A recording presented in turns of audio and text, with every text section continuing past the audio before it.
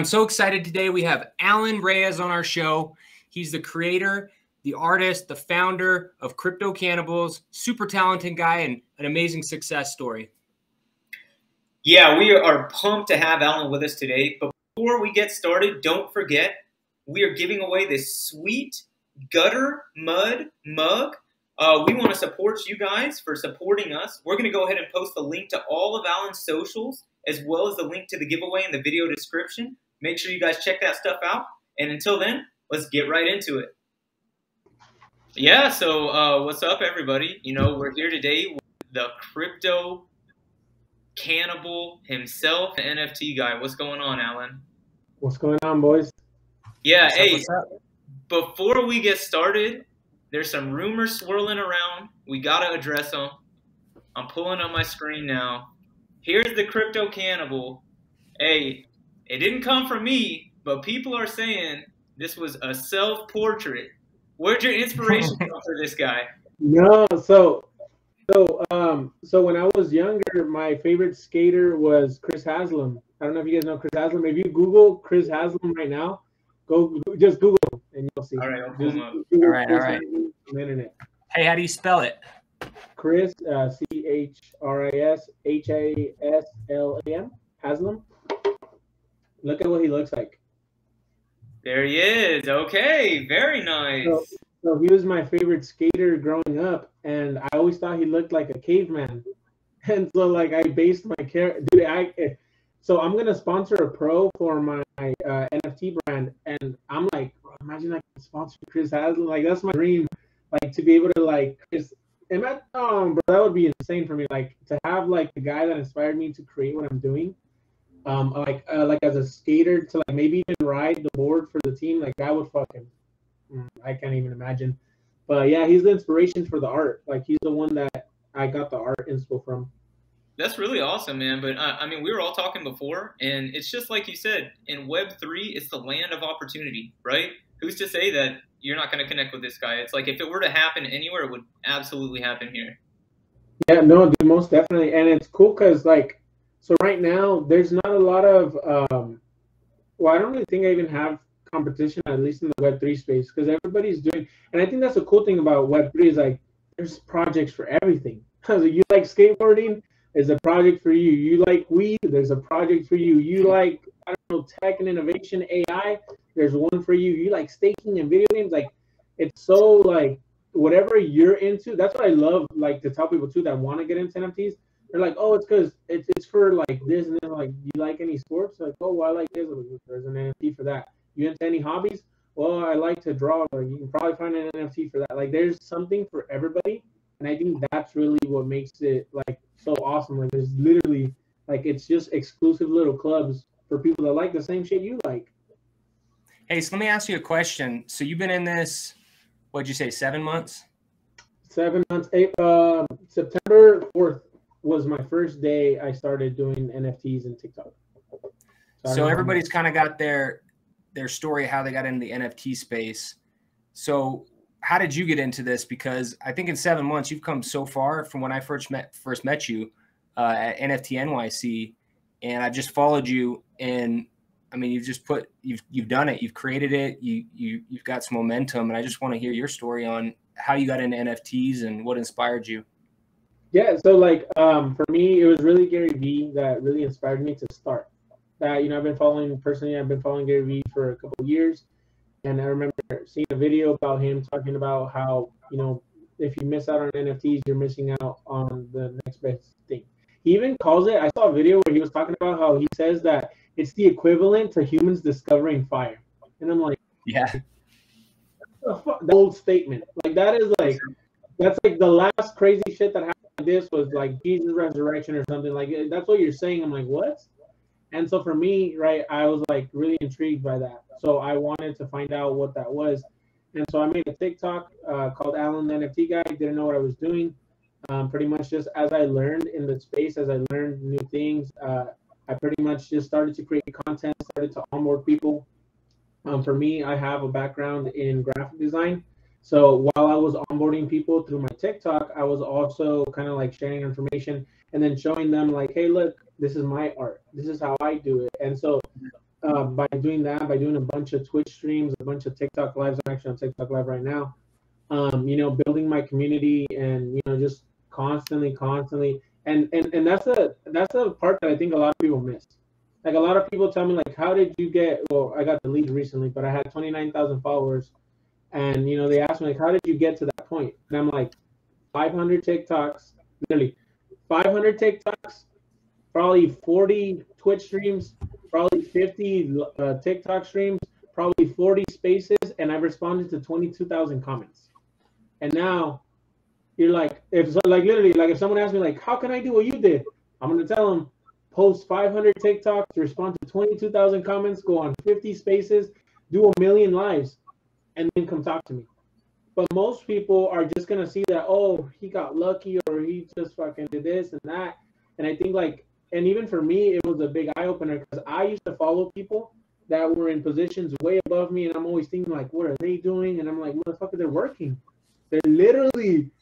They're going at, this is my 3rd meeting today, and I'm like, they're going there, and I gotta end this one later, and I gotta hop in another one, and then I gotta go do a live for my community. Like, it's work, and it's crazy, because, like, I feel like a lot of us want the answer, right? Like, we want what's the secret to, like, you know, building a community? It's showing up every single day and doing as much as you can for them, because that's all you can.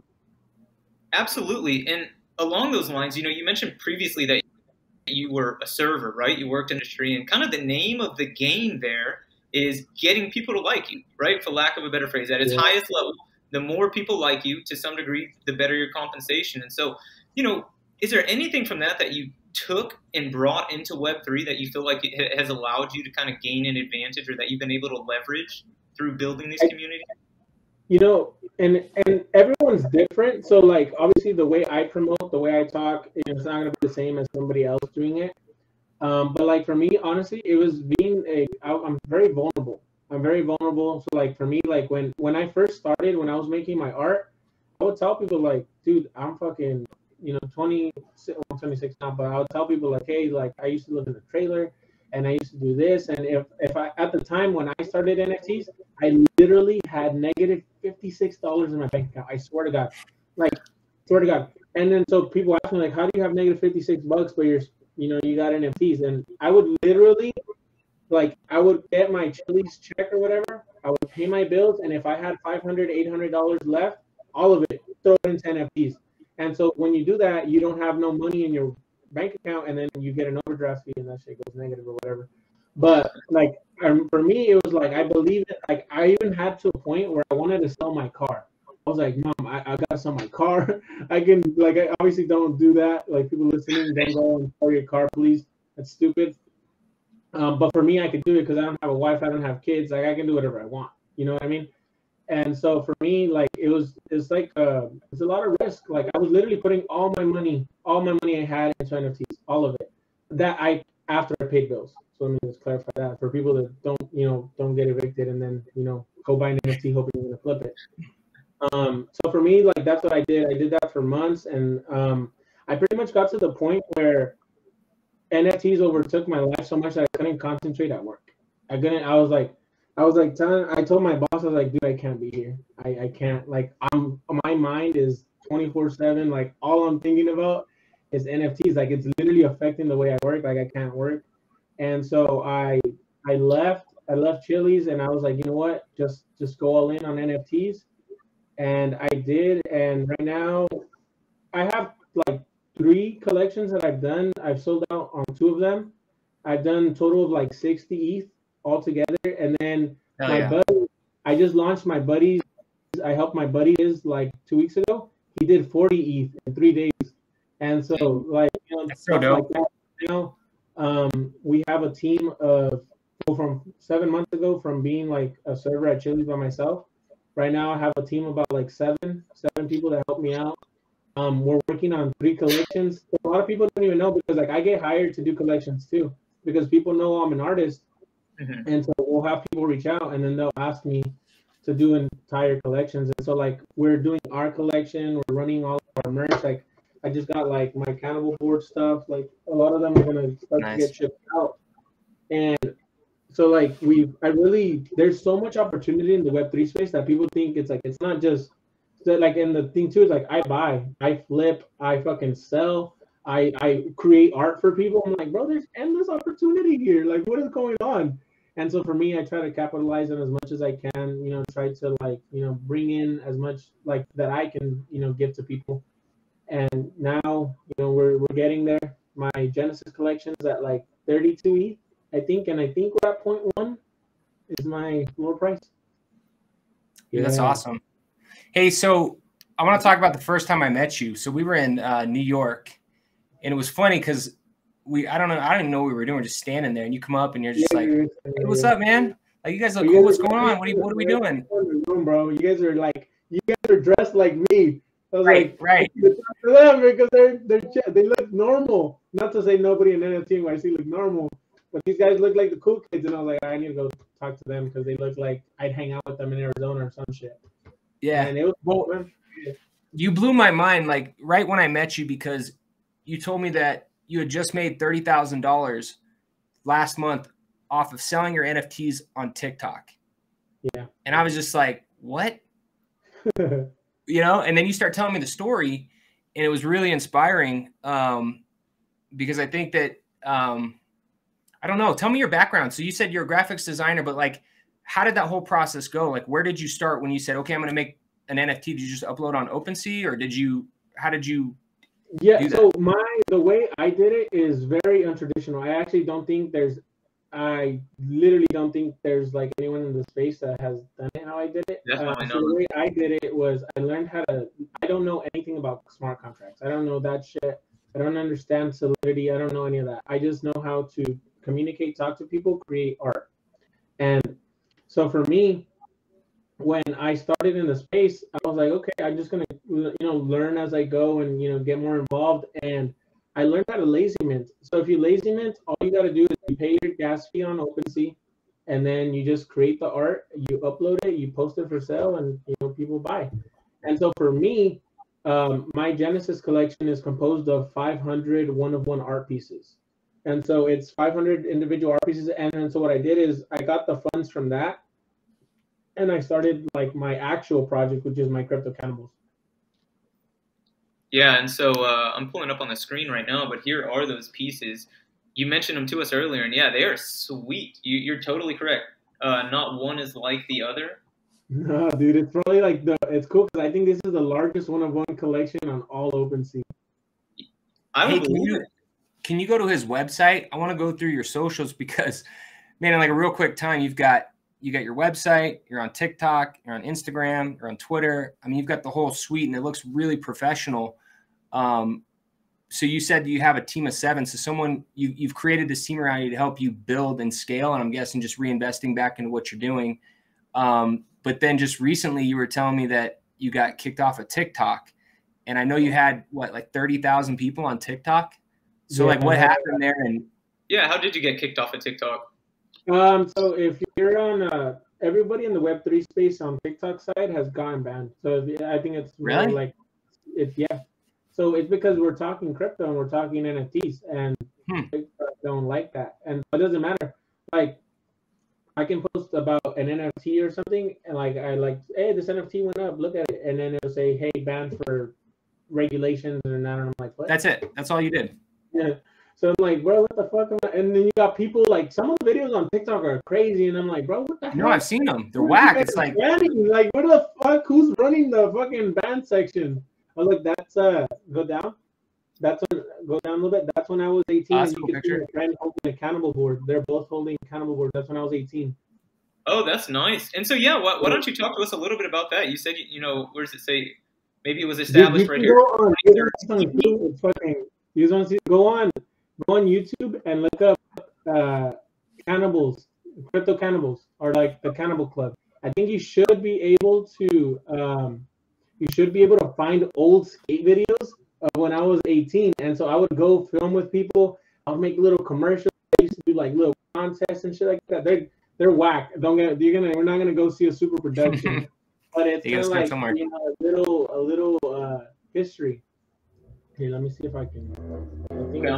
Just hit he'll put on ears. Let's see what we got here. I've got. I got our live going. Yeah. So if you look up Alan Reyes, my name, and then put Cannibals on the side of it, you'll be able to find my old YouTube.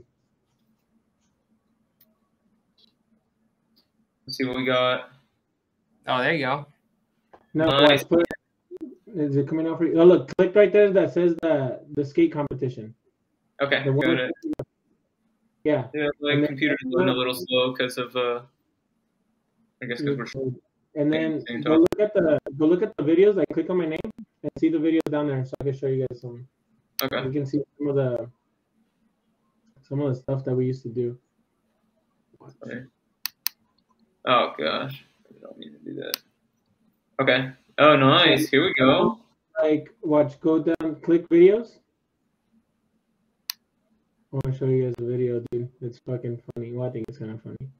But look, go to Still Struggling, I think is a cool one. I recorded myself like skating around and that was when I was like in the little ghetto. Like I used to live in the ghetto, and so I was like, fuck it, just film your life. And so even since back then, I was like the same type of way I promote myself. Oh, there you go, Cannibal Skate Club. Yeah, it's like, and they look, play the song. Can you play the song? Yeah, I got you. Look, it's the Biggie Small song, I think. Oh, hell yeah. This is like a little bit of history into my thing back when I was in my house. In my house, my brother in the same fucking bed. Like, my brother used to share a room and everything. And so this was when I was 18. And I was trying to build myself. I was trying to build a brand. And so I think a lot of people miss that too. Like, people think that my success is 7 months in the NFT space. Motherfuckers, I've been doing this for 8 years. I've been struggling for 8 years. I've been trying to figure out like this shit for 8 years. You know what I mean? I'm trying to get like the Kobe.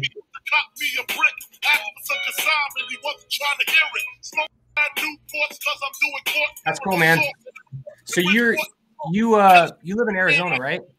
Mm-hmm. And we were talking before, and you were saying that your whole community, you're like the only one that kind of knows about NFTs. It's kind of how it is with me. You know, and you know, you're talking about how you're stressing out with your boss. Like, what are you going to tell him that you're looking at elephants online in the metaverse, and you know you're having a hard time with it? You know what I mean? Like, people just look at you crazy. Bro, like, you know, they used to make fun of me at Chili's. Like, they used to make fun of me until I pulled up in the Tesla. That's when they believed it. That's when they believed it. Like, once I pulled up in the car, they're like, "Oh, this motherfucker really." And then you're onboarding all of them, right?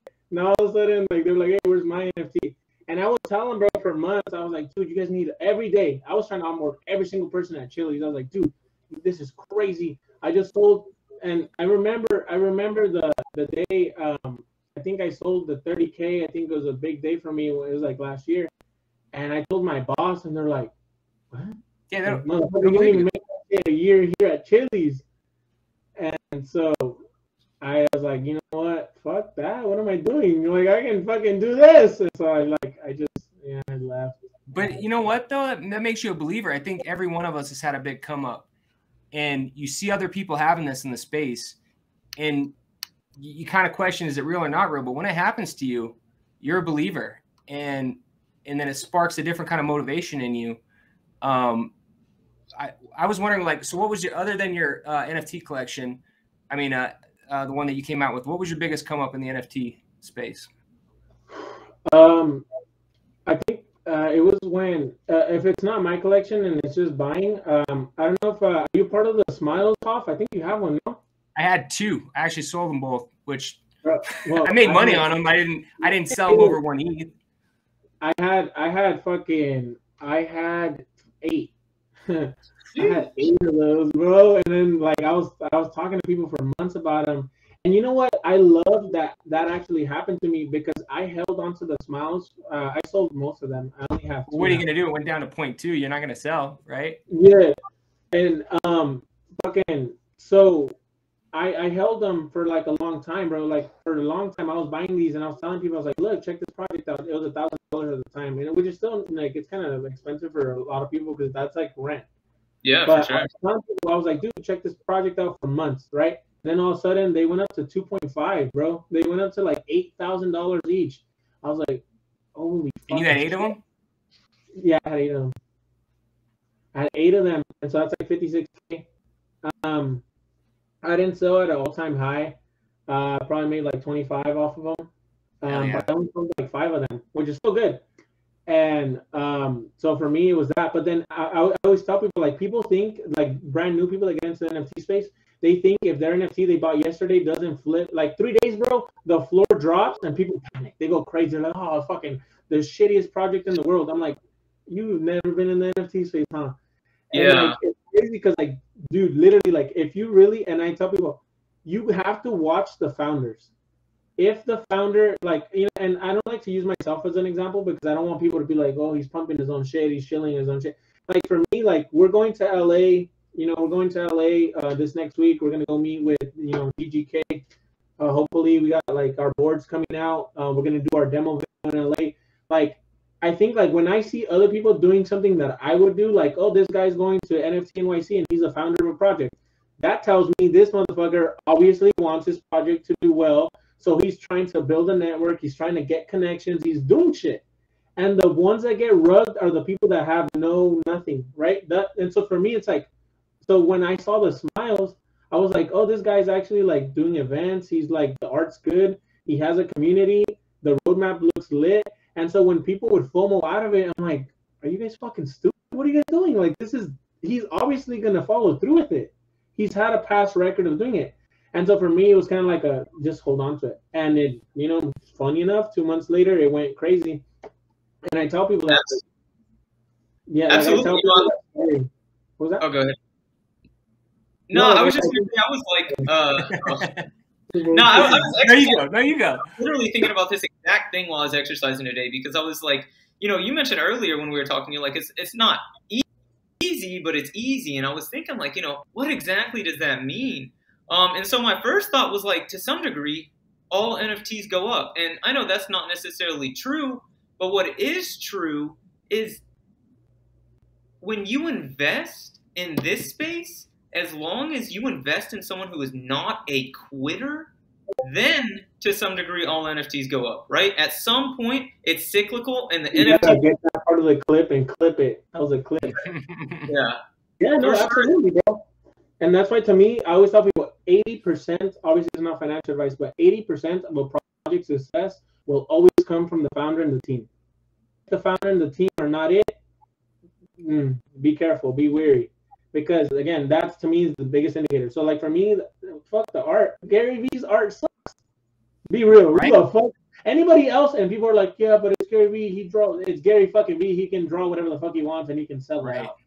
Anybody else? No, you gotta put out some good shit. But even then, Gary Vee shows he got it like that. He shows he's also about it. You know what I mean? It's like, I think a no-brainer for real is a Gary Vee. Like, if you can get a refund, hold on to it for the next 10 years because it's probably gonna be worth 300 fucking K. Hey, are you going to VCon? I don't have the ticket, but I'll probably end up doing one. I pulled an Alan Reyes on this one. I don't have a ticket. I already booked my flight. I booked my hotel room, and I'm like, look, I got a month and a half to figure out how to get 2 tickets, and I'm going to do it.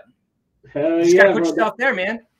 Yeah, dude, people don't know that I'm like the king of, my brother calls it DODs, decision of desperation. So, like, for me, like, I think I went to NFT NYC. You did? Like, no, that's why I say it, dude. Noticed. I was like, I was literally on a live. My friend, she was going to NFT NYC. Her name is Coco. And then I was like, oh, that's cool that you're going. She's like, oh, you should. And I was like, yeah, I should. And I fucking got on my computer, ordered the ticket, got a plane. And I was like, all right, let's go. I'm going. And I told my community about it. And so for me, it's like, I think, like, I'm scared, but I don't care. Like, I'm like, oh, it feels weird. And I might, like, even with my stuff, like, I might fail. Absolutely. There's not 100% chance. There's a big chance that I fail at what I do. But for me, it's never been like then don't do it. It's like well, only one way to find out. And so I think of, like, opportunities like that. I never like let down an opportunity because I always think you can make something out of it. And even if you don't get nothing out of it, there's still something to learn from it, or you could use it to better yourself. Right. So let's talk about NFT NYC. So you get there. How was that experience? Did you have a good time? Like, it wasn't really what I thought it was. I'm gonna just say that part. And I don't know, like I don't know what I was expecting really. It was like so like I don't know how it was for you. Like for me the fun part was like meeting people like you and like other people in the space and stuff like that really. But it was like a bunch of events everywhere. That's what I didn't really like. I wish it was more of like, I don't know if that's kind of like what people don't, I know there's like so many things that happen in the space, but I don't like, and that's kind of happening now. And you know, I don't know if you guys, you know, want to address that, South but by Southwest, like, a lot of people, bro, stick to their groups and they don't let nobody in. And I'm like, bro, that's not the NFT space. Like, you know what I mean? Like, I get it. Like, you want to be part of these exclusive clubs and like, fuck you, I'm in it and you're not. Like, I'm a board ape. But it's kind of like, that's not the purpose of the Web3 space. I don't know. I just like, for me, that's the only thing I don't really like. Like, I wish they would include people that don't own their shit too. Like, to somehow, like, hey, we're having a party. Just come fucking party with us or some shit. I don't know. But you get what I mean? Like, we're. No, I get it. So, I mean, some groups are like that. Some aren't. Like, some of the bigger groups, it's almost like, you know, the Cool Kids Club or something. I'm like, fuck you guys. I don't even want to own your shit. I want to own a project that, you know, people are cool and then we can kick it and hang out. Like, no, I definitely agree. I used to say that like one of the largest things that maybe not attracted me to the space, but kept me in the space was the amount of positivity that was flowing through it, right? That's the Web3 way. It's just like people uplifting people and being great together. And so, yeah, whenever I see it's the motto, right? It's the motto. We're all going to make it. Yeah, exactly, right? Yeah. So, okay, so that was last year. I think WAGMI was last year. I think it's changed a little bit. So I want to get your take on where it's at now. Where do you see the space moving in the next year or two? They're saying it's the year of the cannibal. Mm-hmm. We gotta make something happen. And I think that's the thing too. And like what you said, right? It's like you can always bet on people that don't quit. It's like somehow, one way or another, you know, there's a saying, you know, you ask enough people to fucking, there's a terrible example, but it's the truth. Like, you ask enough people to eat a fucking shit sandwich, someone's gonna do it. Like, someone's gonna fucking go do it. And so for me, that's really like, for me, it's like you just hammer it. You just hammer it, you keep going and you keep going, and something's gotta give. Something. It's gonna be, and even like for me, like, you know, I tell people, like, I sold out on my first one and I have another one that sold out. But like on this new one, my Crypto Cannibals V2, I think I've only minted like around 700 of them. And I'm like, it's just one person away. Bro, you guys know how much money these fucking Web3 people, like, some people, like, I had a buddy of mine, he was like, oh yeah, I'm down 40K. I'm like, bro, what? You fucking down 40K? He's like, yeah, man, sucks. And he's like, anyways, what are you doing today? I'm like, bro, you just lost $40,000. Like, he's like, yeah, it happened. Like, better chill. Yeah, and I'm like, bro, like, one person can move a whole fucking thing. Literally, like, just one connection can change your entire life. And so for me, I know that opportunity is gonna come. And whether it doesn't come, I'll do it myself. I'll fucking one by one, motherfucker. We're gonna build this ship. You don't get in the front door, you get in the back door. You don't get in the back door, you get in the side door. Yeah, bro. That's what the roof. It's about. Yeah, you just gotta keep fucking hammering it. And I really do think, like, I really do believe life is malleable. Like, it's really malleable to the point where you're like, you can manipulate it because you're the one that decides what happens. You know what I mean? Like, I think that's where a lot of people also get the mistake. Like, I can't, like, I want to manifest selling it. Like, I gotta say this shit, and then once I hang up, I gotta go make boxes and, you know, put all my shit together and then do a TikTok and, you know, get on Twitter. Like, you can't just, like, expect it to happen. Have you heard that expression? Faith without works is dead. You still got to do something. Absolutely, right? You know, absolutely. And so I think, like, that's for me is the biggest thing. And so even like for me, when I look at projects, I'm like, what are they doing? Because if they're building, times out of 10, long term, you're gonna look at an upwards trend, like what you're saying, especially if the team's like on it. Okay, so a perfect scenario, you've accomplished everything that you wanted to accomplish. What does that look like? I think, fuck, that's a hard one, bro. That's really a hard one. And I'll be real with you guys. Like, my dad has cancer, and so we're dealing with, like, this whole cancer thing. And so at times I sit down and I'm like, okay, I do NFTs and I do all this shit, but then I look at my life with like my family and like health issues and things like that, and I'm like, that is the I'm already good. I'm already. I would be lying to you if I told you it's the Lamborghini and the Tesla. I already got the Tesla, and I would give it away in 2 seconds for my dad's health. Hell yeah. So I'm able to understand that I don't need to go anywhere, and more of like I'm already here. My destination is here with you on this podcast. And that's really it. That's all. That's the only place I can go, because that's the only place that matters in this current time frame. And so I think for me, if I can understand that, I think I already have the success and what I want. Like I'm good. Like I already even if I lose all my money, even if my NFTs go to zero, at the grand scheme of things, it doesn't. It's not. It's Doesn't not. matter. It doesn't matter. No. Like it's the connections, it's the people, it's the memories. Like bro, it was super dope. Like when I was meeting you, like I remember that clearly, like it was yesterday. And to me, I'm like, I think like I try to think about it like when I die, I'm gonna remember shit like that. I'm like, oh, I remember I met him. I remember my dad had cancer. I remember I shipped out my boards. Like I'm remembering experiences and moments, not triumphs. Obviously, you're gonna remember your triumphs and stuff, but I'm more like, I think we're really here to experience whatever we're set out to do. You know, whether it's me doing NFTs or somebody doing a podcast, it doesn't. I think a lot of us, you know, even in the WAGMI world, right? We all want to make $100,000. We all want to make 200,000 on a flip. But in reality, I feel like if you're able to accept where you're at now, whether you made 100,000 or 300,000 or 10,000, and you're able to be okay with that and just learn to enjoy it while it's there, I think that's it. I think that's it. And don't get me wrong, like sometimes I have a hard time doing that. Like I can tell you that, but then I go back into my real life and I'm like, oh, fuck, I want to make all this money and I want to figure life out. But at the end of the day, it's not. I know that's not the answer. I know that's not the answer. That's like I know that's not what my heart wants. You know what I mean? Yeah. Oh, Like yeah. I'm not gonna remember when you made 60K. Now I'm gonna be with my mom. I'm gonna be with my dad. I'm gonna be enjoying my friends. Whoever's there around me. Whatever moments and experiences I got to like share with people that listen to me, that's what I'm gonna take with me. And I think that's the key that I want. At least for me personally, that's what success looks like to me. Like if I could be honest with you. Yeah, that's great, beautiful. Something that we like to say is like you never lose as long as you learn something, right? And so you know, my best relation that I can say kind of to that story is that for me, I was really stressed as I was going into this game, and it kind of seemed like the better I did, the higher my stress level ran. Because I mean, if nothing else, it's like I have this portfolio that we're all aware of the scams or whatever that can go on in the space that's just kind of hanging over my head, and to some degree I'm not doing anything with it. I'm reinvesting it. And so actually, you know, I'm getting married soon, and so I made the decision that like I've got to do something to ensure that no matter what else happens, I've won in this space, right? And so I mean, I was thinking about it from a fiscal perspective. That's not, you know, considering all the friends that I made and that sort of thing. And so what I decided to do was like, hey man, you know, I've got to pay $10,000 for my half of the wedding.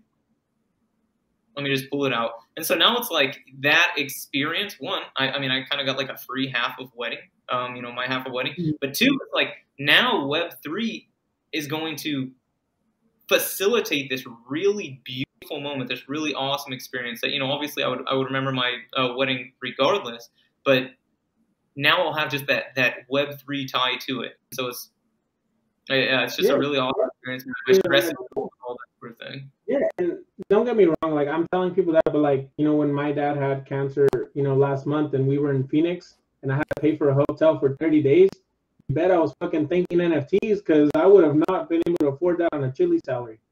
Yep. So, you know, it's like, it don't get me wrong, doesn't mean like, yeah, fuck money. Like, no. I think a lot of people are like, and even a lot of people are very scared to talk about like things like that, where I'm like, dude, why? It's like the most normal thing in the world. And like, I know, like, I don't know how to explain. Like, I know there's like money to people, like sometimes it's like a very sensitive topic. And I'm like, why? Because, you know, our parents and our upbringing and the way society tries to like pre-frame you and make you like think like, no, you know, this is bad for you. Don't fucking do that. Not like, money's just a tool that can be used for resources that makes our life easier. That literally that's really what it does. It just makes us more comfortable. Really it. Like you get a better house, you got a nice AC, You can have a car, you have a problem, you can fix it. Like, it's a tool, but you're not using, like, I think like how you were saying, right? You're using it as a tool to, like, cool, fucking paying half of my wedding, and then you can enjoy that moment, with your wife, and that I think is important to also talk about with people and stuff like that. Yeah, absolutely. I know Hofstra wants to say something, but I just got to make one more comment here. I'm gonna pass it to you. They say people who are rich and sad forgot what it's like to be poor and sad. And so there you go, Hofstra. You can talk, say whatever. It's funny. I was teaching a DECA class at this high school today, and I was telling them a little bit about my story, which is pretty crazy, and when I was 23, I sold a house. I made 60 grand, and I might as well have thought it was $1 million. I went and blew all that money. The first thing I did with that money is I went and bought an $8,000 IceLink watch. I was in Santa Fe, and I had a Tag Heuer. I tipped my Tag Heuer watch to the bellman at the Hilton in Santa Fe, and I just gave it to him. I said, hey man, you need this more than me. He was a cool dude. I gave it to him. Immediately went and bought a $7,000 watch. I had 4 hotel rooms because I wanted to feel like I was rich. I wanted to know that feeling. And I blew all of my money. Now, looking back on it, I'm 39 now and I can laugh at it, but I don't regret it.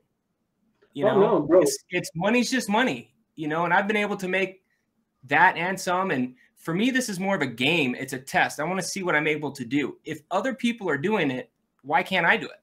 Oh yeah, you know what I mean? Absolutely. I think that 100%. I'm like, bro, like I think that's one of the biggest things. Like, people don't realize that, like, every single human on this earth they're not really composed of anything that you're not. You want to learn something, then take the time to sit down, Google it, YouTube it, go to school, save up money. Somebody's gonna do it, and the person that's living the life that you want is really just doing what you should be doing. They're just doing what you're not doing. That's all they're doing. Like, what are they doing? They're just doing whatever you're not. Whether it's in spaces, hopping on a podcast, going to meetings, there's no really border. The only border is the one that we create in our minds. And even, like, for me, like, I'm Mexican, dude. Like, I understand that I might get fucking criticized because I'm Mexican. Like, I tell people, like I know what the real world is, but it doesn't stop me. I was fucking used to live in a trailer for 21 years of my life, but I never thought that I would stay there. I'm like, okay, this is my current living situation, but it's not my forever. And so for me, I was always very, like, optimistic of, like, well, I mean, I'm here now, but it doesn't mean I'm going to be here forever. And, I think that's really what allowed me to really break through, is, like, having that consistent, like, I believe in myself and I don't care how or what the fuck I do. It's just, like, that belief. Like, bro, you don't know how much I fucking believe in myself? I have a tattoo, like this one right here. It says, I always knew, in Arabic. And so I put it on the left side of my heart. And so for me, I was like, all right, you believe in yourself so much, go get it tatted. And so people listening to this, don't go get tattooed and do what I do. But it was like, for me, like, a prove it then. Prove that you do. And so that's why, to me, I'm like, motherfucker, you got to tattoo. You got to figure this out. You got to figure this life out. You got a tattoo. There's no choice. There's no way back. I told the Tupac until I got that thug life tatted on my chest. Yeah, and so I did that shit, and I'm not saying I made it now, but I knew that I would get here. I got this shit when I was broke, dead broke, and I was like, all right, now we gotta go follow through with what we said. And I think that's it. For a lot of people, I really think it's just I had a friend that was super successful, and I remember I was talking to him, and I asked him, like, if it was like, how can I get like you? That's what I told him. I was like, how do I do what you do? And he said, it's just a choice. He's like, make a decision. That's it. And then he left. And he didn't tell me anything else. He's like, just make the choice. Nice. Perfect. That's great. Can't say it any better than that. And yeah, man, it's so true. Now you've got really big things coming up, especially with your project. And I was scrolling through your tweets. I'm going to ask you to drop a little here. I don't know how much you can, give us here, but we're going to have a Web3 DJ exclusive. So I was reading, and you said that you guys are coming up with 2 subscription models for your project. Can you tell us a little bit about, what exactly that's something that I haven't heard of in the space before. What are the benefits? What is it? What can you tell us about that? Yeah, so we're a skateboard brand. So my project is a skateboard brand. If you follow like skateboarding and stuff, you know about the Skateboard Mag, Street League, and the Thrasher. So like Thrasher, of course, yeah. Yeah. I So think like even if you're not a skater, everybody knows about Thrasher now, right? yeah, so like Thrasher is like the #1 skate mag, right? So what we're doing is we're creating a magazine, and the magazine is called Alpha Mag.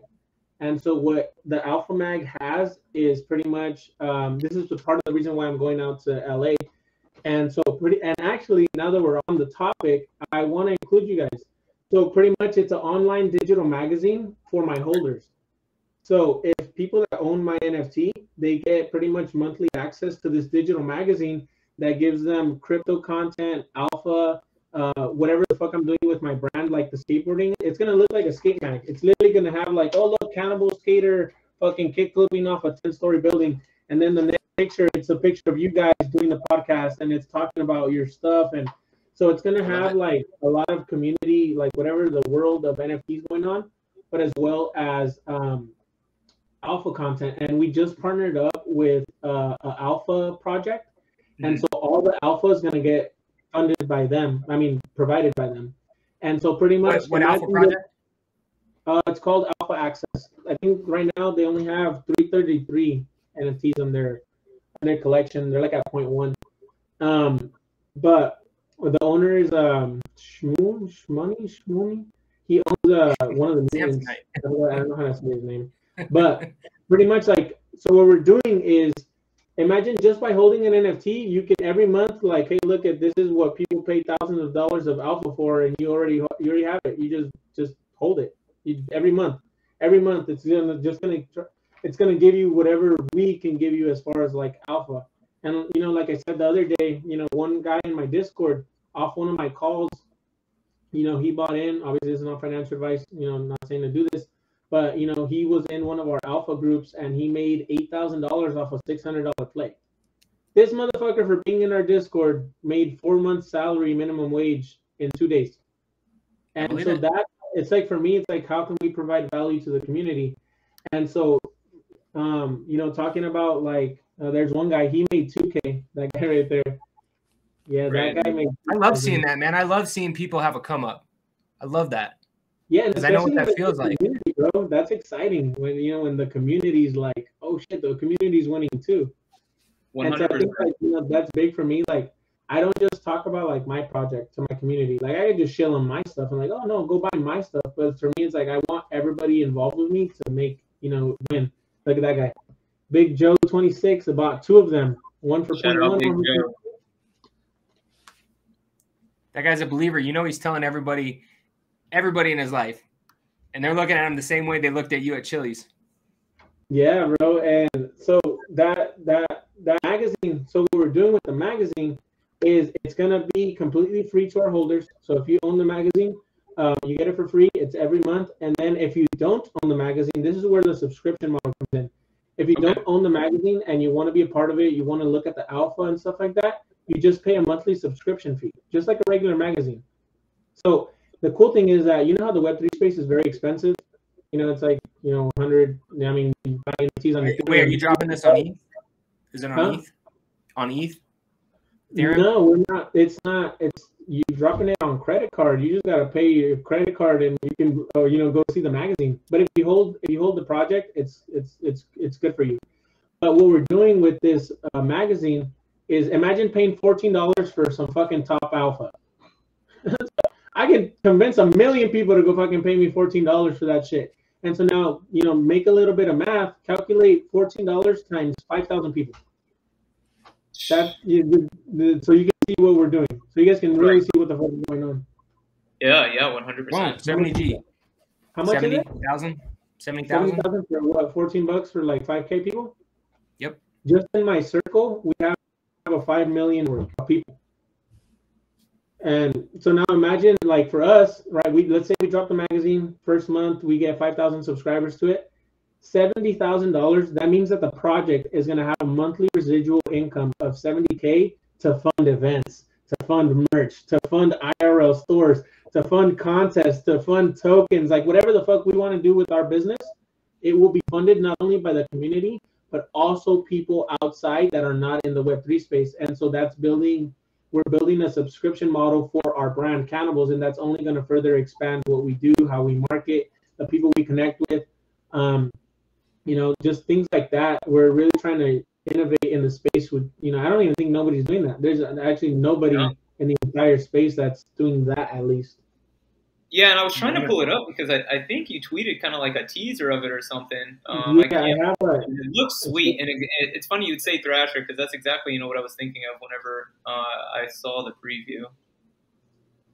Yeah, and so we're launching that, and then we're gonna go out to LA. We're gonna film like commercials, skate stuff. It's just cool. It's cool. I think it's great for the community. Oh, and then we also have we're also building right, John Kelly. He's the one I'm going to meet down in LA.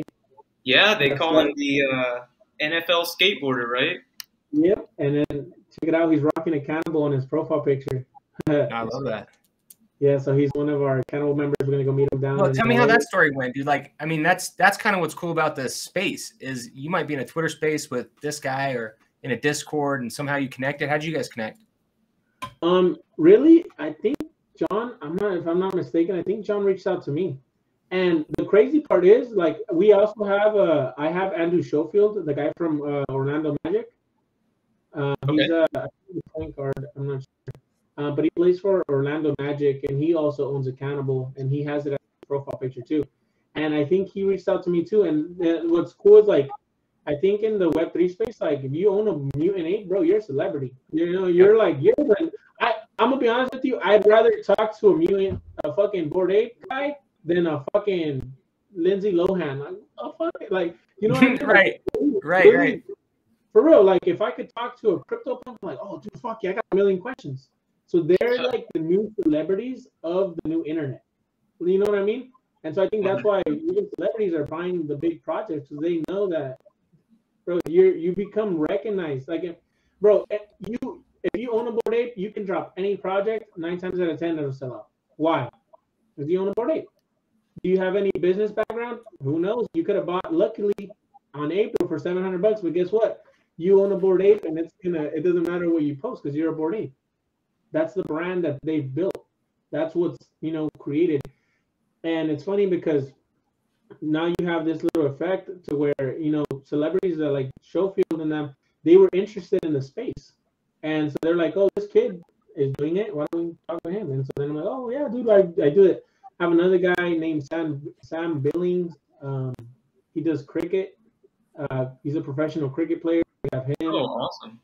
Yeah, so we have like international appeal, not just in the U.S. Mm-hmm, yeah, people overseas. That's cool. Dude, I would love to sponsor someone in the UFC. Like, we have, so in Arizona, supposedly. And so that's what I like about like my approach. I'm like, I want my brand to look like Nitro Circus. That's what I want people to think. Like, I want to sponsor. If I could sponsor an MMA fighter, let's do it. If I can sponsor a pro boxer, let's do it. I'm in Albuquerque. Dude, that's like our professional sport here is fighters. We have a couple from Yuma actually. Some from Yuma, Arizona, and we have you got Kings MMA. Bro, did you see I'm sure you know with the news what Kane did? Kane? Kane Velasquez? Yeah. Well, he's a G, bro, honestly. Yeah, he's right from where I'm from, and he, unfortunately that shit happened to him. But yeah, that's right up our alley. That's our people right there. Yeah. Hey man, I believe all that stuff's gonna happen because what I've seen from you, people when they drop programs, this is what they do. They put a roadmap and then they say, I'm going to do that. Fuck that. You didn't even drop a roadmap. You just started doing it. You know what I mean? Yeah. Like you just started creating and every day chipping away, man. And like you were doing a roadmap before you even realized what a roadmap was. You just through the process of getting there. So just in what I've seen in a short period of time from you, I mean, I can only imagine 2, 3, 4, 5 years from now, what that's going to look like. And action creates action. And man, that's the one thing I can say about you since I've met you is you're genuine, you're straight up, you're no bullshit, and you walk the walk. And you can tell a difference between, those fake people out there and people that are really doing it. And so, man, I I 100% believe you'll do it. Oh yeah, I appreciate you, bro. Honestly, like saying stuff like that really, I mean, even motivates me, to be honest. Because sometimes, like, I think we can, even for me, like, sometimes I feel like a phony. I'm like, oh shit, like, you know, you're really out here. You're fucking out here. And sure. it sometimes it's hard, and I gotta tell people, like, and I think that's why, like, for me, like, I'm very vulnerable and I share with people. Like, if I'm struggling or if I'm doing something, like, hey, look, this is what's going on, and this is the reality. This is real life. This is real life. That's why, like, for me, like, dude, I've cried a bunch of times on my stream because I get fucking emotional and I'm like super sensitive. But I tell people, like, I'm like, dude, this is real life. Like, people that, you know, a lot of times, like, we put a facade. Even like me, like, I used to do it all the time. Like, on my Instagram, I used to only put the highlights, all the highlights and all the good shit, and I only want people to think I'm perfect. And it really, like, doing a bunch of TikToks kind of took that away from me, where I was like, just do it. Just do it. And so now, like, I don't even give a fuck. If you look at my TikToks, a lot of times I'll just put the camera to my face. And I'm like, hey guys, blah, blah, blah, blah, blah. All right, bye. I just put my phone away, keep going. And I just, now it's more of like how you're saying, it's just action. It's just action. You know, I think it's just constant action. And people gravitate naturally towards, you know, things that they perceive to be genuine, right? In a world full of phonies, if you can really find someone who's genuine, that's a gem and something that people will hold on to. Those boards, though, you've shown them a couple of times. I've been wanting to bring it up. They're sweet. I'm sure people are, you know, talking about them. Anybody who's seen them wants to get their hands on one. What is that process like? If somebody wants to skate Cannibal, how do they get their hands on the board? I think I'm sold out right now. That's awesome. So you can, for one, you gotta own my NFT. So you can go mint a Cannibal. So it's a Cannibal, I think cannibalv2.com is my mint site. But pretty much how the merch is exclusive for the community. So that is exclusive for, yep, right there. So my merch is exclusive for my community, because obviously they gotta have, you know, who am I making it for? And so it's exclusive to them. And so you gotta own Crypto Cannibal V2, but then again, it depends, because the merch is the boards are very expensive. Sure. And they're expensive to make. And so for me, like, I always wanna make sure to deliver like good quality stuff. And so like these things are fucking like it's a real like good durable. Like I spent a couple grand on these things. And so pretty much just being you got to be in the Discord, because that's where I drop like all my links and stuff like that. But pretty much, you know, being in the Discord, owning my NFT, and then I have like special links for my holders where I'm like, hey guys, I'm dropping, you know, I'm going down to LA because I got to film all this new merch I bought, you know, like my shirt and stuff like that. So pretty much being a holder, and then whenever I drop the link down in my community Discord. Nice, man. Yeah. Well, as soon as I get off this, man, I'm gonna buy some merch. I'm gonna get on the Cannibal tip for sure. No, it's inspiring, man. I love your story. I think it's really cool, and I think a lot of people would connect with it, especially people that, you know, are trying to figure out what they want to do in life. You know, just hearing what you've been able to do, and what you're like 27, 26, yeah, 26, man. That's incredible. No, that's awesome, man. I didn't start figuring things out until I was like 30. I just fucked up my whole 20s. Oh my God. And I think I'm old, you know, it's funny because like you say that and I'm like, oh shit. Like sometimes like I get in my head and it's cool, dude. And you know what's the cool part? I know for a fact we're all the same. I know for a fucking fact, because I had my friend as a buddy of mine. Actually, well, not a buddy of mine, but you know the guy, I keep bringing back the Smiles guy. He Ali, did, right? Wahid. So he did like 2 million, I think, on his. I think it's past more than 2 million now. But he did a couple mil on his project. I remember I was in a space, and I was just listening to him, and I asked him like for advice, and I was talking to him and stuff like that. And he was talking about like when he was doing it, like, and people were dropping his floor, how he was stressing out. He had like, you know, thoughts about it, and like I was like, oh, this guy like. Fucking, you would think like, oh, you made millions. Like, what are you talking about? Like, you gotta have the ultimate life and shit like that.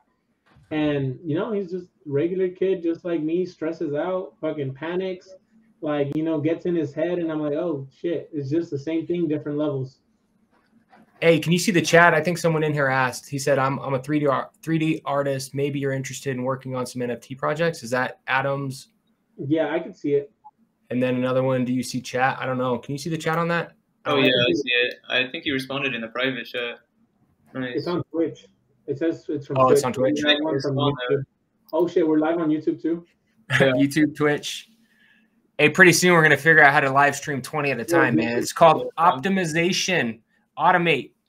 He said, okay. He said, don't know where you look. So I'm gonna say, I'm gonna pull up your socials right now, Alan, so he can check them all up.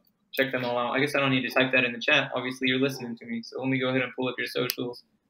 Hey, Alan, I want to hear. I want to hear about NFT culture. We were talking a little bit about this, but I've got my opinions. But I want to hear what you think about NFT culture, because again, this has only really been a thing for about a year, and it kind of mixes a lot of things. But where's your head at on that? What do you mean in the NFT culture? In what sense? Just culture, like what it means to you, or how. Because like, I'll just give you an example. I think of NFTs two ways. They're either like little startups, remote startups where these people come together, or they're like bands, right? So it's like, oh, you're a guitarist? Cool. Hey, you're a drummer? Okay, you know how to do web design? Boom, boom, boom. And then you start a band, right? And then that band gets big, and then sometimes they start like other little bands, and they have their little spin-offs, and you have these little genres. Like you were talking about, you have skateboard genre. You've got music, you've got anime, you've got sports now. Even on Solana, there's all kinds of like gaming stuff coming out. But yeah, I just want to hear like as far as your take on it, because I think you've got a good eye for this. But like, just what's your take on the culture of NFTs? I think like, I think most definitely like you're definitely right on the startup part of it, right? It's funny when people tell me like, oh, you're buying a fucking monkey picture. I'm like, no, you're buying a fucking part of a. No, you're missing the point, right? You're investing in a whole fucking organization, and if that shit does well, guess who else is gonna do well? You, right? It's literally like you're just buying. You're literally kind of like just buying the stock version with the picture. The picture is your stock. That's pretty much. It's kind of like that though, because you don't technically have ownership, but you're betting on the value going up. Right. Yeah. But I do like the example because that's how I used to think of it. But the cool thing is like in community, let's say this guy's in your Discord and he just starts coming along. He's like, hey, man, can I sweep the floors? And all of a sudden he's just showing up all the time. You're like, yeah, dude, hey, just pick up a broom, start helping. And all of a sudden that's your community manager and he's got a job. And then now he's getting some free shit. You don't even have to have money. You just get in the Discord. You just start working. And all of a sudden now you got, some merch. You got a couple NFTs. You're getting a name in there. And then you start dropping your drawings, or you're like, hey, man, I know how to play an instrument. And people are like, oh, yeah, let me see what you got. And you put it in there. And it's like this organic, natural way of creating a business. But it's a business that's, for the most part, remote. Dude, and it's international. Definitely. And it can happen anywhere. And to me, that's the most fascinating thing. That's what I do. I'm a business owner. I'm an entrepreneur. The business that I own, I've had it for 9 years. I've grown it to, just under 15 million in revenue. I've got 120 employees. That's my third business. And I just have a genuine interest in business. So when I see the NFT space, I think where the space is going, it's going to be, if you're not watching what's happening right now, you're going to be behind 5 years from now. Because all the big brands, you got Adidas, you got Puma, you got Gucci, you got, Nike just bought Artifact for $1 billion. Why would Nike buy Artifact for $1 billion? Because they know they have to get ahead of their competition. And if you don't start now and they scale and they got the money to scale, bro, you're not going to catch them. You're going to have a competitive advantage just by being fast in this space. And if you want to be like the next way that social media managers in businesses, do you remember, you probably don't, but when there used to be the spend on social media. It used to be about 10% spend 10 years ago. Most businesses were spending 10% of their advertising budget on social media. And people were like, I'm not going to pay for Facebook. I'm not going to pay for Instagram. Why would I do that? Right? Now it's flipped. It's 90-10. 90% is spent on social media. Web3 is going to be the new 90%. Right now it's like 5%. But Discords, when you go shop for something and you have a question, they're going to send you to Discord. You're going to go, hey, I got a problem with my thing. Boom, the speed that someone answers, it's going to be right there. The NFT part, like that's going to give you the utility to do all this stuff. And so I think it's now being created. This didn't happen a year ago. This is all organic, and you've seen it happen. I've seen it happen. We've kind of come along on this thing, but that's kind of what I see on the how things are going in the future. And I think you're just doing it. So you're like, there's two ways to start a business, right? You can go write a business plan. You can go to the bank and get some money, or you can just start doing shit. You can figure it out. There's what is that saying that you can have a good plan with no execution? It doesn't fucking matter, right? It's like a shitty plan.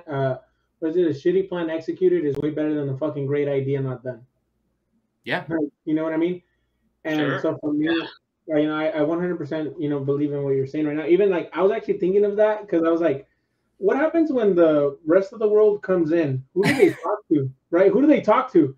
And they're like, well, motherfucker, they talk to you because you've been. They're gonna need to know someone like you. Like, hey, tell me how to do this. I want to get in the space. And you go, all right, it's $20,000 a month, bro. Oh my fucking god, bro. The Web3 is probably the most lucrative place in the universe. It is like, sometimes I'm like, I'm weirded out of how easy it is. I'm like, is this like a fucking? Is this real? Yeah. Like if you really take the time to understand the space and do a little bit of research, it's not hard. No, I think just people are lazy I'm fucking lazy too. That's the thing. Like, I'll say people are lazy, but I'm lazy too. Trust me. If I can wake up late, I'll wake up late. If I can go to sleep late, I'll go to sleep late. I'm not fucking. My friend had on her tweet. Her name is Productive Procrastinator. I was like, that's how That's awesome. I'm like, bro, I'm the same way. But yeah, no, it's crazy because I was thinking of that too. I was like, who are the people gonna come to when it's time for businesses to build?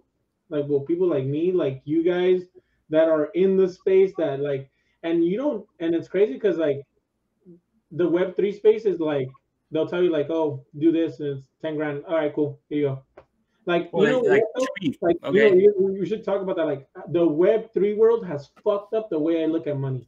Oh, like, yeah. Bro, I'll buy something like $100, bro. Yeah. And then like, oh, that's fucking $100. Hell yeah, fucking, I had gas. I was $80 the other day. This is cool. Like, this is cheap. And I'm like, no, it's not cheap. It's like you're the way the money works on the Web3 space and in real life is way different. Hey, are you messing around on any other blockchains? Are you on Solana or Tezos or? Oh, actually, you guys want to see a new project I'm working on? Can you share your screen? Yeah, go on Twitter and look up Solana Slumdogz. It's a new collection I'm dropping. So actually, I'm probably gonna do better off on Solana actually because most of the people that are on TikTok first get onboarded through Solana and other. Not really through Ethereum because Ethereum is so expensive, but a lot of the world wants to get on it. So I probably might even do better on Solana because yeah. So that's actually one of the questions. So Mit Solo asked, what are your opinions of projects that offer staking and their futures? And are you staking anything? Are you in any projects where you're doing staking or any sort of like DeFi? Yeah. So I'm doing right now. I'm staking Alethea AI. I don't know if you know about Alethea AI, but I'm staking that one. What is it called? Alethea AI. No. Bro, that is the craziest. No one talks about it. Nobody talks about it. And I'm like, bro, this has got to be the craziest fucking NFT in the universe. What is it paying you percent? Huh? What's it paying you percent? I honestly don't even know. I just have they're like these little AI pods. I have to go look at them, but pretty much you stake their NFT and it gives you tokens. I know their tokens went up like 31 cents over the last couple of weeks, so I might have a bag in there. I haven't even checked. That's cool, man. Hey, so Mit Solo, he said, you saw it. Been following Alan for so long, man. That's dope. Oh, yeah. That's Mit Solo, SOWO. Yeah, I got him right here. I can see him in the comments right here. Yeah. Yeah, so we're in this other group called Back Alley, and a lot of these guys, like I said, they spun off of another group. We all met in Crypto Cannabis Club, and they started like back then. It was like that was the thing you were in, and that was your profile picture. But then people started getting into like Gutter Cat, right? And it's almost like they kind of grew up a little bit.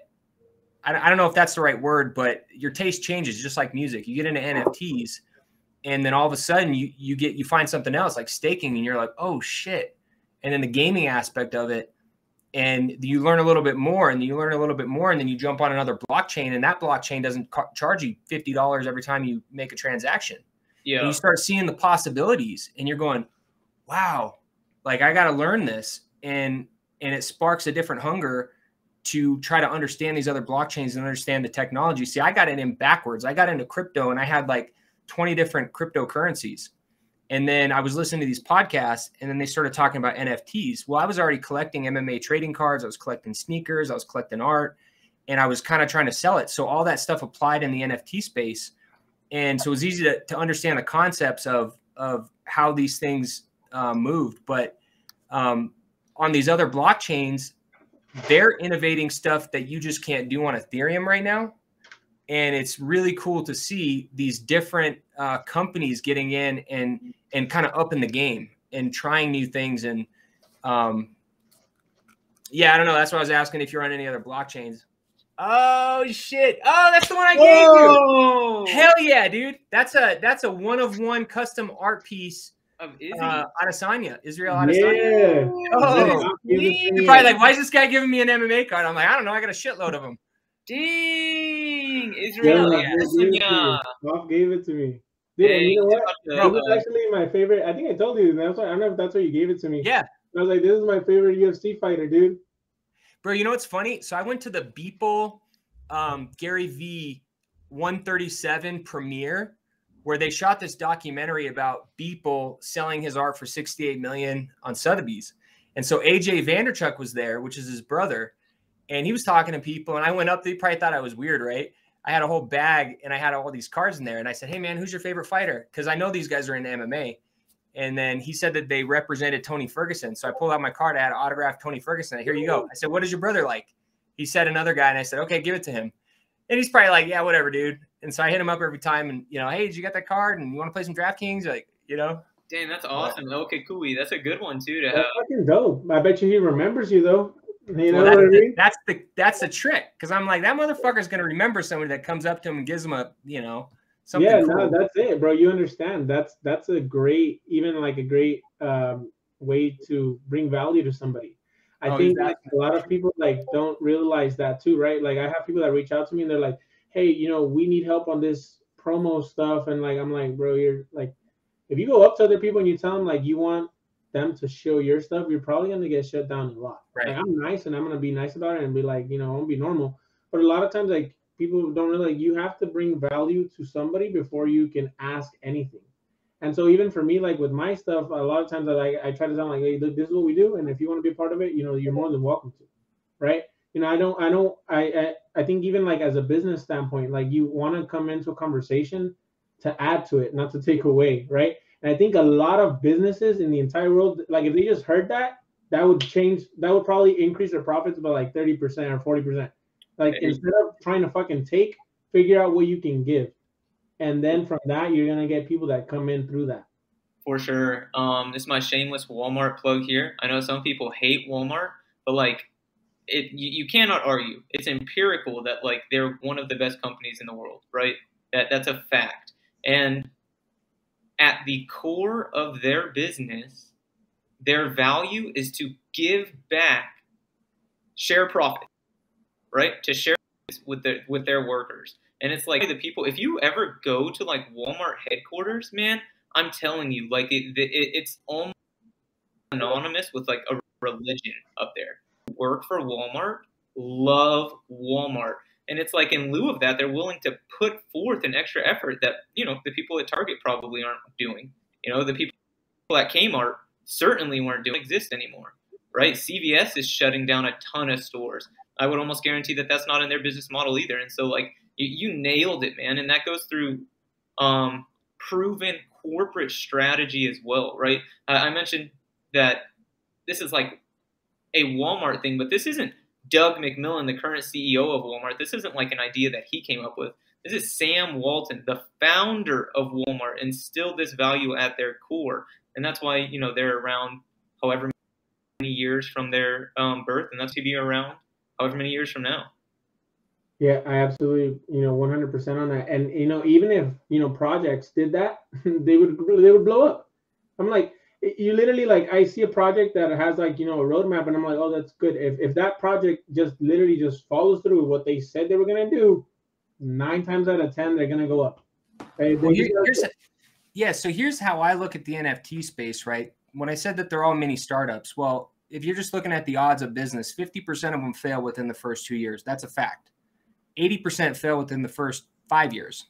So if you just think of it in terms of just what the stats are on business, that's why Gary Vee says 90% of them aren't going to be here. I believe that 100%. Because what happens is, think if you just came up on 3 million, you talk about the Smilesverse guy, okay? It's going to come down to who can execute, who can actually scale and be smart and hire the right people to build a brand. That's why when I see you on a smaller budget, and that might even be more beneficial down the road, because if you're young and you come in, like I said, you know, I got 60,000, I blew all of it. In my head at the time, I thought it was a great idea, right? And these guys, if you've never had money before, and all of a sudden you get $2-3 million tomorrow, and it was that easy, you're going to have a different perspective on it. It's not going to feel like you grinded and you suffered and you sacrificed and you know the value of money and lived in a trailer your life. You know what I mean? Like, that is a little bit different experience than someone that just comes up on it and buys a Lambo and all of a sudden they think they're cool shit, you know, and all they did is hit the timing right. Yeah, no, I agree. And even like, you know, even for me, like it is hard sometimes because like, you know, this is like, for me being like, I live at home with my parents and stuff like that. So like even coming up with $1,000 a day, I was like, oh shit, like this is crazy. And I think you just, you know, you adjust, and it depends, you know, it depends on where you come from. And, you know, I think a lot of times too, like money just really exposes people. It doesn't change you, it just shows who you really are. You just got money now. It's like, it's you, but it's more glorified or exemplified version of who you are really. Because if you're a dickhead when you're broke, you're going to be a dickhead when you're rich. It doesn't really matter. If you're a nice dude, you're going to be nice when you're broke. You're going to be nice when you're rich. If you're cool to hang out with when you're broke, you're going to be cool to hang out with when you're rich. You know what I mean? Like, it's the same. It goes hand in hand. Yeah, so we're coming up on like an hour and 15 minutes. I just wanted to, we're going to repost this on YouTube. We're going to cut it up, make it look a little more professional. But it was cool, man. It was really good hearing about you, and I love seeing all the stuff that you're doing. But where can people find you? So my social medias are all Alan the NFT guy. So it's ALAN the NFT guy. Well, for the most part, my TikTok is AlanTheNFTGuy.eth. So you can find me there. I just post, you know, daily content about just Web3, what I do, flips, alpha, my project, what's going on in the Web3 space. I'll probably make content on this too. Definitely, when you guys cut it up, let me know. That way I can repost it to like my audiences and stuff like that. Yeah, we'll throw some cool music on it. Hey, what's your favorite band? My favorite? Oh shit! Favorite kind of music. Honestly, like I'm lame. I listen to lo-fi. That's my thing. Dude, I love lo-fi. That, you know, if you're working, lo-fi is like the beat, because you're not listening to lyrics. You're just getting in it. Yeah, I had no idea what lo-fi was until Web3, but every single Discord has the lo-fi channel in it. You know why? Lo-fi is set to a frequency that's supposed to like optimize your thinking patterns. Like the beats per minute on it has something to do with, I don't know, it just triggers your brain, you know. Yeah. Normally, like I'll do that. You know, I'll just listen to lo-fi. Honestly, I'll put on like Alan Watts or Ram Dass, and dude, lo-fi and Alan Watts go hand in hand. The perfect match made in heaven. To me, that's like my, I don't know, it's kind of like my therapy. I think about it because like I'm working and I'm just listening and I'm just hanging out, which is the cool part. I'm just like, all right, it doesn't really feel like work. I think that's why maybe I'm able to do a lot of shit too, because like I don't feel like this is kind of like considered work, right? Because I got to make right. This, but I'm like, I'm just fucking hanging out with you guys. I'm just shooting the shit. No, dude, that's so dope. And hey, I just want to give a shout out. We have a couple of guys in here. Looks like they've been, or girls, I'm not sure. Exec FPS and Knit. So thank you so much for showing up. This is the first time we've done this live in this fashion, and yeah, you got to start somewhere. You know, just get after it, man. And you inspired me to get into this and to start doing this stuff. So I really appreciate you too. Yeah, but I know we're closing.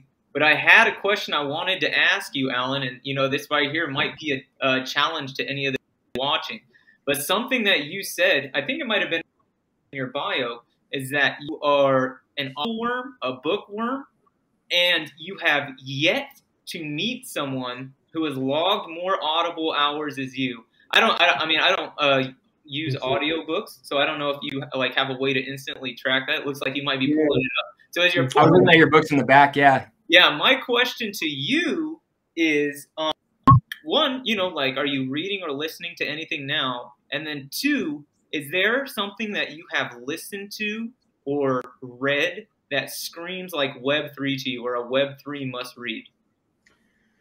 On the first part, no, I don't. So what I listen to is like business books. So it's all business books. It's all that type of, you know, any mindset. Dude, a book that you definitely have to read if you haven't is like one like David Goggins. Have you guys read that one?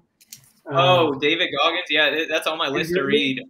It hurt me. The Audible version is crazy. And I'll give you guys some super alpha. And so this is a challenge for you guys. If you guys get a chance, this will blow your fucking mind.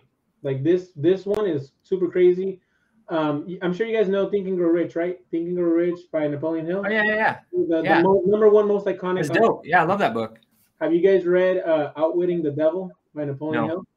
I have not. No, bro, dude. Read either. No, bro, get ready to get your mind blown. Go when you get a chance. I'd recommend you listen to the Audible. Don't read it.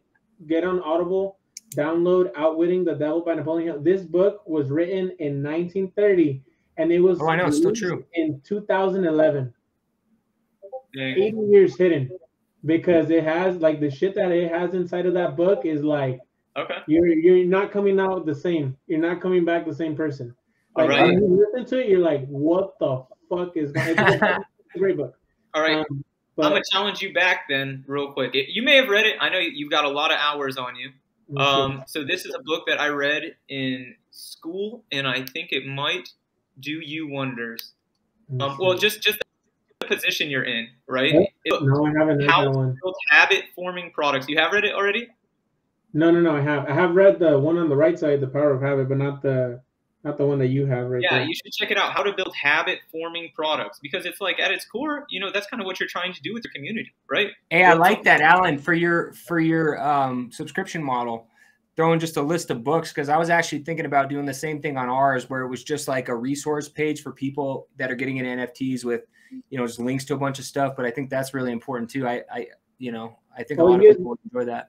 You just throw like your books. What do you listen to? Hell yeah. That's the reading level. I'm not master on that shit. Like I can't I can't go any further. I've already reached mastery on this shit. And how many hours is that at mastery? Huh? How many hours is that at mastery? Does it say like X plus or something? I don't know. It doesn't. I don't know if it tells you. It tells you when you're trying to reach it, but it just means a lot. And I've read for, let me see, total. Hey, honestly, 27 days. Say again? 27 days. Sheesh. I'll be honest with you. I think you're the first master reader I've ever met. Can't say I've ever met a master reader before. That shit, it becomes a part of you. And, you know, when people tell you, like, what's your diet consist of, it's not just what you eat. It's what you eat, what you listen, what you read, what you fucking surround yourself, what you're fucking listening to as music, the blog posts, the friends you're around, that's your diet. And that literally determines your entire fucking future. 100%. You heard it here, ladies and gentlemen. Alan Reyes.